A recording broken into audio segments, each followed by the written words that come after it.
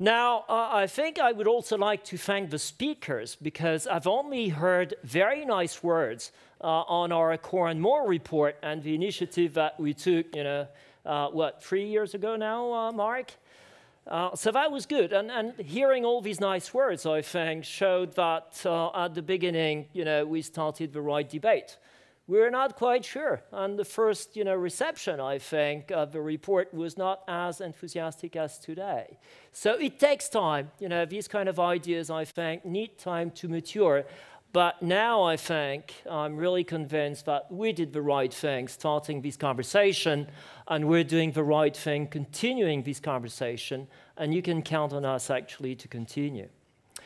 So, going back to my notes, when I first heard the piano this morning, which was a bit of a surprise as well for me, and reading the title of Hans' speech, times are changing, I really thought he was going to sing.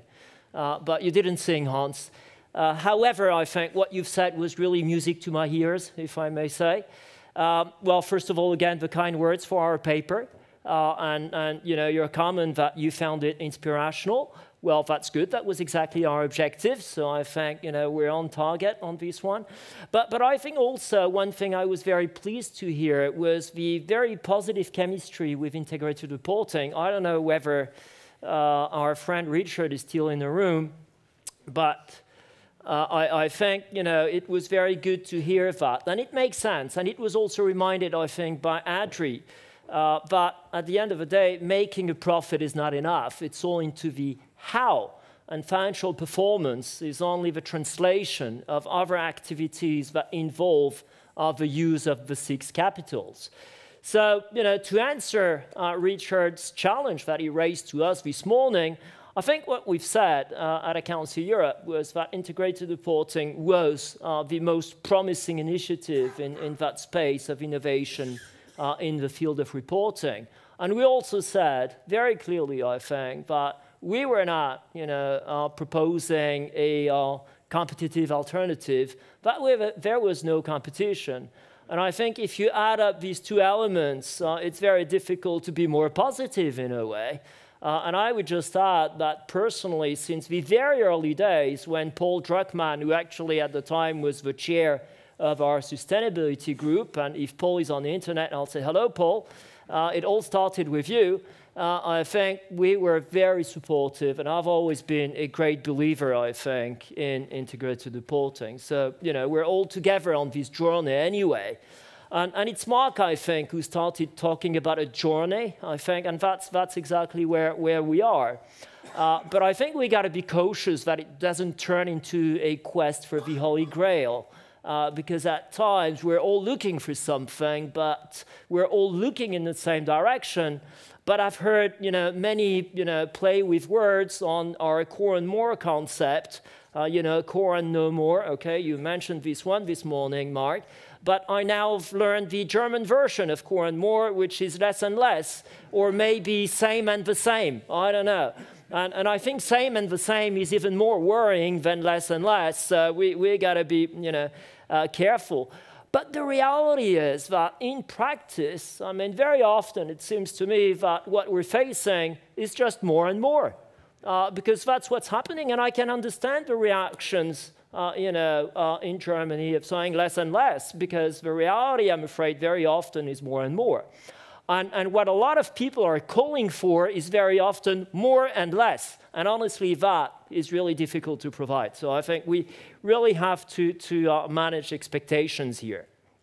Now, coming back, because I don't want to make this longer, although the pianist has gone, so maybe I have all my time now. It's still there. Okay, no, that's okay. I was not calling for you. Don't worry. I think we made it very clear that with this report, we wanted to launch a number of questions. And we said from the beginning, which is, I will agree, very easy, we're asking questions, we don't have the answers. And that seems to be a quite successful theme, because everybody followed up on that. We're asking questions, we don't have the answer. And then, I think, with our call for action, we saw something of a similar dynamics, like everybody was playing hot potato, I think, in the room today, saying, someone has to take the lead, but not me, thank you. Okay, someone else has to take the lead. I think that's also interesting, this call for a leader and full harmonization and having something that really fits within the box, which, listening to our friend Sandra, made me think that we're still looking at the world in a very top-down manner rather than looking at ecosystems as it is today developing. So maybe there's also something we should think about in this respect, because nobody has the magic bullet and nobody's going to solve it. And as Massimo, I think, who I understand now owes some copyrights to Patrick for his slide, I think made the key point, I think, for today, which is that it is a collective responsibility. If we want to move forward, I think we all, absolutely all in this room, have a role to play. And of course, it's easy to make jokes on the role of regulators and lawmakers. Yes, of course. And I think, Andreas, you pointed to this very, very well. But if you put regulators aside for a second, I'll come back to regulators, don't worry. I think we have to think carefully about the role of lawmakers, which I think, at times, although we very often undermine, I think, their role when it comes to innovation, and we always kind of see lawmakers as, stifling innovation rather than enabling it. Well, there are quite a few examples where actually they've been instrumental in creating innovation, For instance, today, we would not be talking about all these innovations. We would not be using our smartphone and looking at this conference on YouTube. We would still be using the piano, because that's a very old innovation, without the European Commission taking the lead a few decades ago on the liberalization of the telecom market. Things would just not have happened without a huge political initiative and a huge push from lawmakers, very often not to the like and the taste of national companies and national lawmakers, but at least this liberalization created the space for innovation. And I think that's exactly what the role of lawmakers should be. And when we've been working on this series of Cogito papers, I think we were always very keen to think about, where is this room to innovate that we need to create, room to experiment. And I think there are basically two ways. I mean, maybe there are others, and you'll tell me, but I'm kind of lacking more inspiration here. I think there are basically two extreme ways. One is what we did with the telecom market decades ago, and it's just deregulating and opening up the space. I think the other one is providing a safe harbor. It's creating a protected space where people can experiment.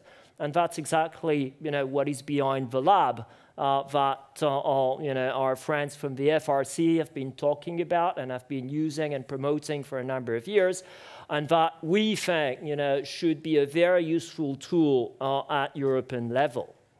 Now, let's quickly look at the other players in that space, because I think we do all have a responsibility. And there is something for standard setters, and I think it's really a need to allow innovation, to provide flexibility and focus on principles and outcomes, and maybe also resist the calls, including from a lot of accountants, to always provide more guidance and more details and more books and more pages, okay? So good luck with that, by the way. I think there's also a role for preparers, which is indeed to use these space that we could provide them in the lab to experiment, but they need to have the courage of experimenting, i.e., in reality, to respond to the demands of markets and stakeholders, because that's where everything is being driven, I think. There's a big role for auditors, without talking yet on the issue of auditability, on which we will follow up. But I think it is also important that auditors, base their work on exercising professional judgment and by doing this, support innovation. The problem is that they can only do that if audit regulators, supervisors allow them to do so, i.e. if audit regulators do not hamper innovation by sticking to a compliance approach, to a tick-the-box approach that actually will prevent auditors to play their role and will impact the entire chain. So in practice, I think our suggestion of a lab to provide that space to experiment is really instrumental. But again, who's going to take the lead on that?